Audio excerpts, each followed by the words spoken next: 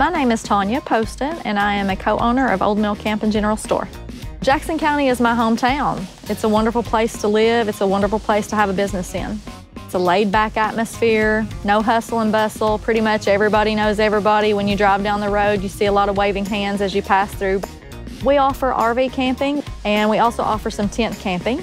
And also we have a general store here on site that we are open to the public, not just to the campers that we serve.